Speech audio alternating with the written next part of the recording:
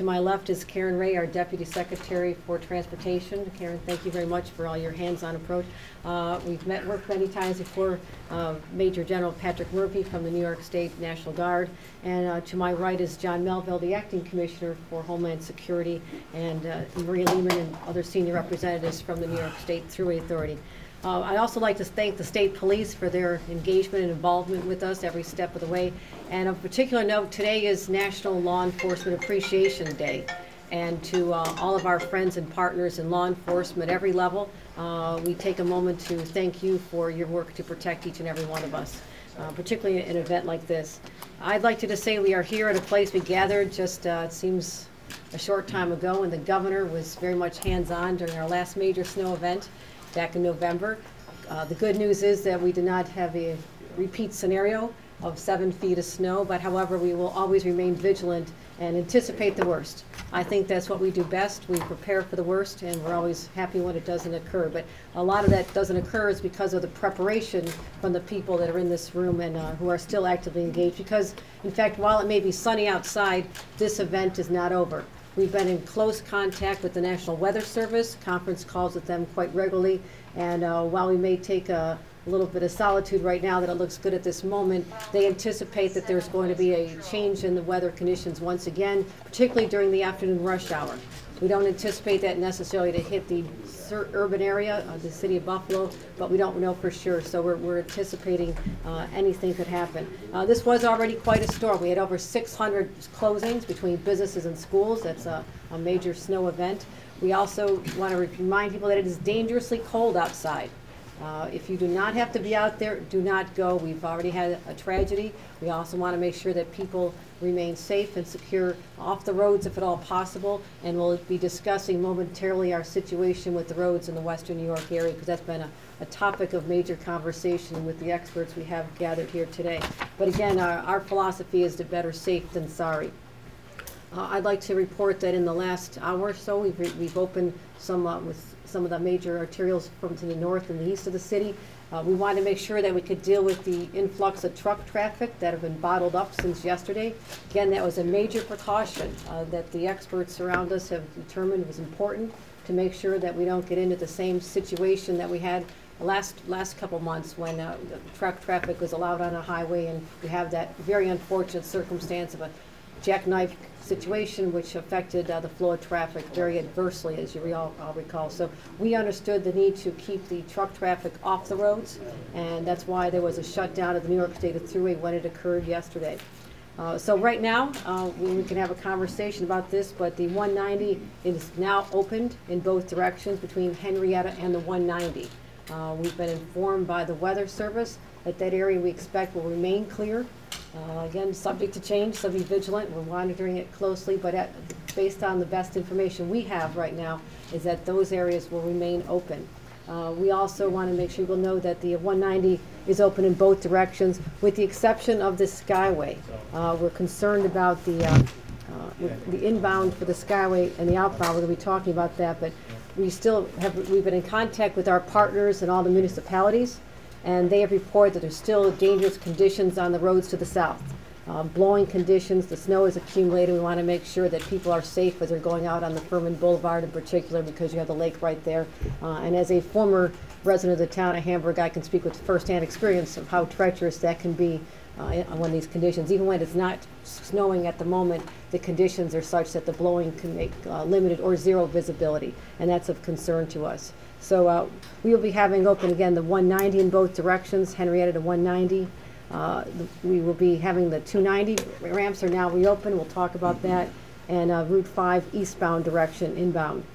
We're still expecting heavy accumulation this evening, and that is still why we're going to remain vigilant. And we have remained, certain roadways are going to remain closed, and that would be the 190 in both directions from exit 53, which is where the 190 hits the thruway, to the Pennsylvania border.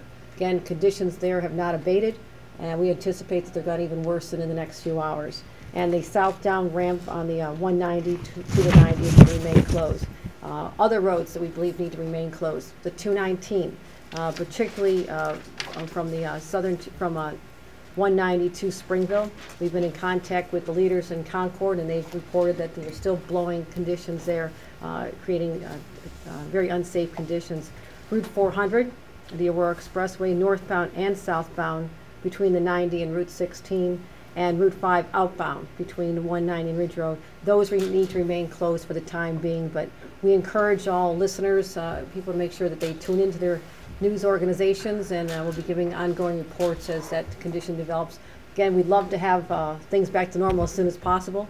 We just can't control Mother Nature, but our priority number one is the safety of our community, the public, and that's why, and the best judgment of the people here, and the governor, who is monitoring this very closely from Albany, who's been in touch with us all throughout the day, who's very concerned and would have been here except for weather conditions detained him from being here. But he's asked me to assist in this effort, and I want to thank the individuals at this table. But I do want to get a report on how those openings went, what steps we took to get the truck traffic going right away. And Karen, if you want to answer that question and give some explanation of how the rollout occurred and how it's going. Thank you very much, and again, to everybody who's been working here for the last 36 hours in preparation for the storm, and we'll work for another 36 until we're past it. We did decide to act proactively. I think it's really important because part of the reason we're able to open up what was just announced recently is because instead of having a lot of motorists stranded in freezing weather and truckers jackknifing, we decided last night in consultation with the state police, our partners at OEM, the Thruway, and DOT, and the governor clearly stepped in and said, we want to be as proactive as we can while still maintaining as much movement as we could in the area. So the idea of moving to a 9 o'clock ban on the Thruway for trucks and on similar highways that paralleled them, because we didn't want to shove them into side communities, began at 9. The total shutdown of the Thruway was at midnight last night. I want to say that we got off at 11:59 at exit 49 to make sure that I was not missing the ban time. But as we did that, we saw an amazing reduction in traffic. Our crews were able to get out, work through the night and through the snow squalls. In fact, although we only had some places 4 or 5 inches of snow, we removed that same 4 or 5 inches several times over. So it wasn't until this morning and the bans moving from Niagara County south that we were able to finally determine that the roads leading north and east were safe to be used again, and we began a very systematic approach to reopening those. Those were reopened around a little bit before 1 and into 1 o'clock today.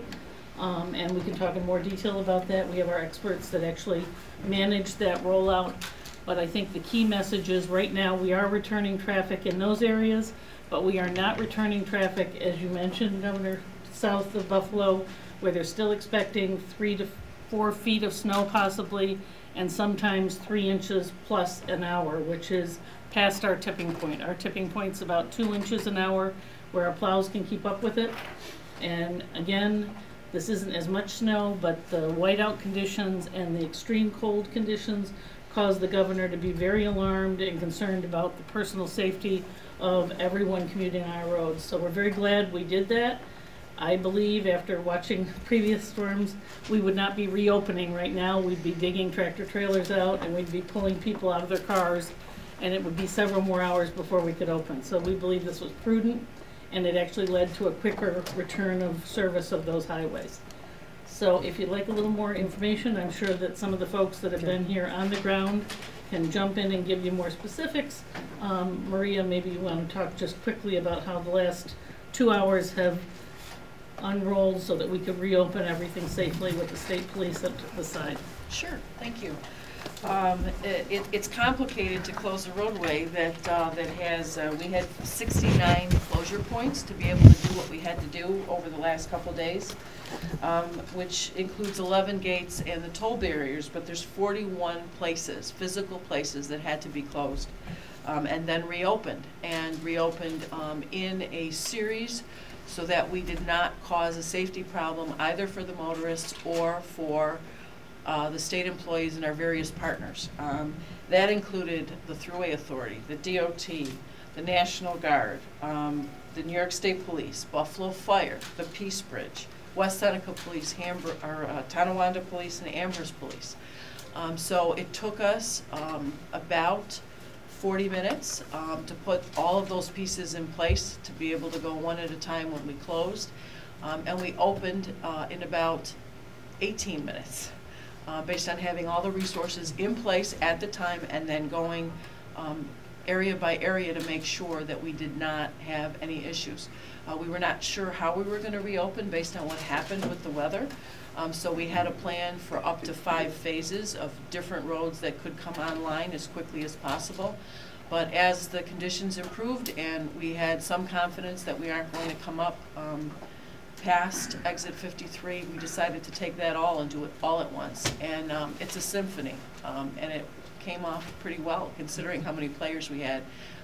We've been having calls probably every 3 or 4 hours with upwards of 100 different policing agencies and emergency services in state and federal and local government. I don't know that we could have pulled it off any better than we did, quite frankly, based on the cooperation we got from everyone. So thank you. And we also have the electronic warning system throughout the New York State system, so they can anticipate what will happen if they do come to this area. So they will be blocked basically from, if someone wants to go further west than Buffalo, they will know that they need to take alternative routes if they're coming from Syracuse, Rochester, Albany, correct? There's different signage depending on where you are, so because there's alternate routes. We're telling trucks that are Pennsylvania bound, coming westbound on the thruway, to take 81 to 86. And for that, we have to work with our partners also with PennDOT and Ohio DOT. So again, lots of partners in trying to get this done. Okay. So basically, to be clear, reiterate, the entire 190 around the city of Buffalo has reopened with the exception of the access to the Skyway. Correct. And the thruway from Henrietta all the way up to exit 53, which is at the Buffalo boundary and a connection with 190, is also going to be open in both directions. Correct. And okay, we can maintain that as long as the weather holds, and we anticipate that it will. But again, we ask people to be very vigilant in monitoring the news stations and watching so they know if there is a change of events. We do not want to see anyone stranded on these highways. We are very pleased with the outcome in this particular snow event because, again, the proactive nature of the response and the involvement of the people around this table and our partners, that has not occurred, but this event is not over. So if you're anticipating, think you're going to go out, know that you could be at risk. Again, weather conditions change rapidly, blowing conditions, lake effect, we have thunder, snows, we have everything going on here. And so this is just not a good time to travel. It's a good time to watch a movie on TV, get some popcorn, and snuggle up with your family. So that's my recommendation. Any questions, or anybody else around the table have anything to add to the conversation and make sure people feel they have all the information they need? Commissioner? Okay. I'm good. Okay, all right. Michael? Lieutenant Governor, one clarification. Are these roadways now open to everyone? Because before we were told it was essential travel only. Are all these roadways, the 190, the 290, the portion of the 90 you discussed, open to everyone? Yes, they are. And there was some consideration of keeping trucks off for a while, but we understand, we've been monitoring this, and some of the roads are just absolutely dry. I mean, there's been a lot of work to get them salted in the right condition. And while there's this very good window, where it's clear, we encourage people, if they need to travel, if they have to travel, now is your opportunity. And we anticipate, based on current weather forecasts, which is our qualifier, based on current weather forecasts, that they should be able to remain open to all traffic. There are portions of these roadways, I think of the 290 in particular, that hasn't had snow in more than 6 hours. We've seen dry pavement on these traffic cams for 6 hours or longer. Why did it take so long to reopen some of these roadways? Because they all connect to a larger system. There are parts of the New York State Thruway Authority which are impassable, which would be dangerous for people to travel on. So what happens is if you open up one portion, but the people cannot travel any further south or west, they have a possibility of getting stranded, and that's the situation we do not want to see. In downtown Buffalo, actually right next to our station, we saw a lot of tractor trailers lined up all the way down Church Street in Niagara.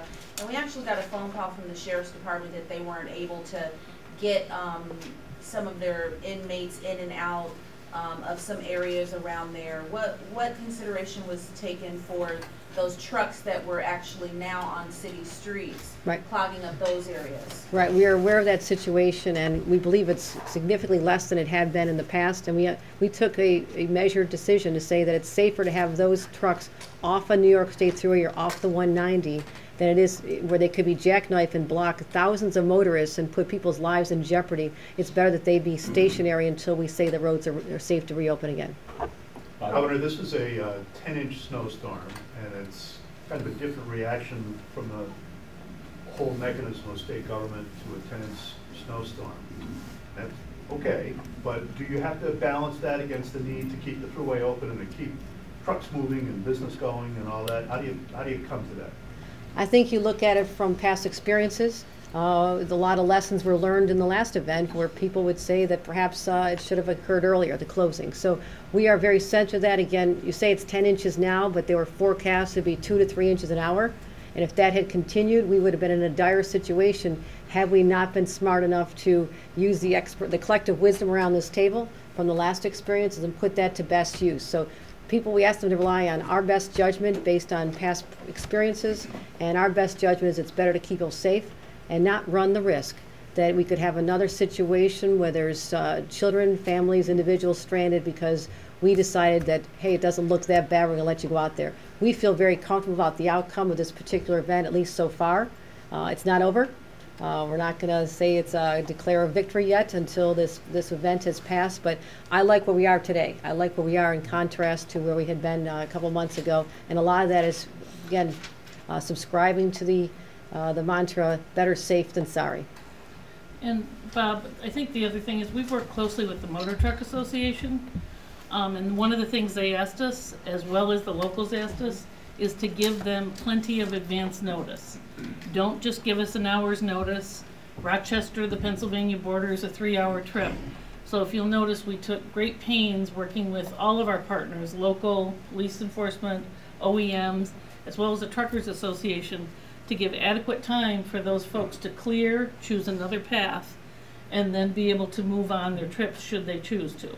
That's why we're intercepting in Albany and intercepting in Syracuse even now, so they don't get here and get stuck waiting to go to the south towns until that storm has passed.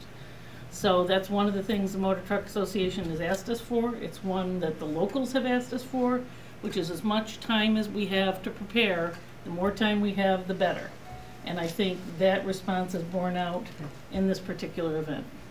Ms. Ray, we talked to the Truckers Association today. They're not happy the fact that the roads remain closed as long as they did. There were hundreds of truckers stuck on the Canadian side who couldn't get in, hundreds stuck in Erie who couldn't get on. And they look at the cameras, and I'm kind of reiterating what I said to the Lieutenant Governor, and for many hours they've seen dry pavement and blue skies. Why can't you open the 290, portions of the 190, portions of the thruway from here to Rochester? Why couldn't that have been opened hours ago? Two things. It is the system, as the governor said, but on top of that, we have recurring problems, and I'd like to say it's not the majority of truckers. It's not 90% that belong to the Motor Truck Association. It's the 5% that decide they're going to jump a line and leave people stranded for an extra 5 hours or jackknife on our roads. So letting them into any condition that has not been cleared as a system, because these people are not driving 10 miles to the grocery store. They're driving hundreds of miles, is just a risk that has borne time and time again. We had 3 jackknife tractor trailers on the thruway before we shut down yesterday. Fortunately, they were spread out a little more than the time before, but if that had happened at midnight, or even if it had happened at 3 o'clock this morning, we would have been still digging out like we were last storm and not moving all the traffic back at regular speed at the time it is now. So it's a risk reward, and we believe that we erred on the proper side of the risk reward. Lieutenant Governor, you talked about a tragedy that had already happened, right, as this press conference started. You said we've already had a tragedy. Just I was referring to the homeless individual who, I understand from news accounts, passed away during the night. Governor, Buffalo is known for its snow, as you know. Closing throughways, taking this approach now 12, 13 hours out, is that part of the new normal? I mean, should residents expect to see more of this? I think the extreme weather is the new normal, first of all. You talk about what we've seen in the state. Just over the past 4 years of Governor Cuomo, there have been more natural disaster declarations under his tenure than there have been probably in the previous 20, 30 years. So we are preparing for the worst at all times now. And this whole concept of just waiting until circumstances become so dire and then you jump in. We're not going there anymore. That is not going to be that's not our playbook. We are going to be much more proactive and preventative, and we don't want to inconvenience anybody. We understand the frustration of people want to get from point A to point B, but I like the fact that those people are going to make it home tonight, and they're going to sleep in their own beds and not on the New York State Thruway. So that's what this effort is all about. It's about learning from past episodes and experiences and applying that knowledge and just saying to people, we ask also all of you to use good judgment, that when you're looking out the window, it may look fine, but where are you going? And what is the system doing, and can that system shift quickly and cause you to be trapped? And we look at this holistically.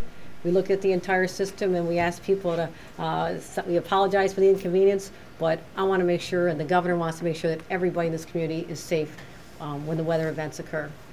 Denise? At what time was the decision made to reopen? And then after that point, how long does it take to reopen? Because you talked about having to remove physical barriers and things like that. Right, that's a good question, Denise. Maria can answer that because she was hands-on into the exact, I asked the same question. How long does it take to reopen? It really depends on the extent of what we had to close and how the interchanges work. You know, just opening a toll barrier is a fairly quick response. But in some cases we had gates, and gates that maybe the thruway had keys that they gave to a different policing agency. In some cases we had barrels, in some cases we had police vehicles. So, you know, originally we had hoped we could do this within an hour, and, you know, we did a lot better than that. And I think that's just because we, you know, had these coordinated calls on a very regular basis. So what time was the call made to reopen, and then from that time, what time was it actually open? The call was made a few minutes before 1 o'clock, and it was about 1:16 that we got the all-call back, that each individual location had physically removed cones, barrels, barriers, police cars, volunteer fire cars, the whole combination. And who made the call to actually All reopen? via radio. So it was the individual locations came into the Traffic Operations Center and told us so that we could make sure that we checked off of our list that they were all done. I'm sorry, who made the Decision. Who made the final call that it was okay to reopen the through? I think that was a Unified Command Commission decision based on the Southtowns Police. You know, there was a whole group of people, and it was a Unified Command decision so that we were not creating a problem somewhere else. And One more question, guys, then we're going to have to wrap this up because we've got to get back to work in here. Okay, I'd like to just also add that the whole idea of having the barriers, that's relatively new to the system. You know, the 11 barriers plus also the knowledge and acknowledgement that we also have to have people physically on hand to barricade people from entering the thruway. Because what we saw, I recall vividly as county clerk back in December of 2010, I think it was December 3rd or 4th, when people were stranded on the thruway. At that time, we convened people to talk about it afterward and say, what happened here? And there was no effective way to barricade people from getting on the New York State Thruway at various points. We say it's closed, but people still were getting on, and that's when we had a disaster. So now we have the infrastructure in place, not just physically the barriers, but also the personnel that's ready to activate on a dime when we need them to shut it down, but also to reopen as quickly as possible. The storm is expected to get worse around the commute time at 3 o'clock. I know that everything's open now to everyone. Are you expecting any further closures, and how will that? I'd like to correct that not everything is open now. I mean, we have still kept the areas where we anticipate the highest risk of bad weather occurring, and that would be from the Pennsylvania border all the way up to exit 53 here in Buffalo, and all the major roads, and 219, for example, and Route 5. There's a lot of roads that are remaining closed in the area which we think is the most vulnerable right now.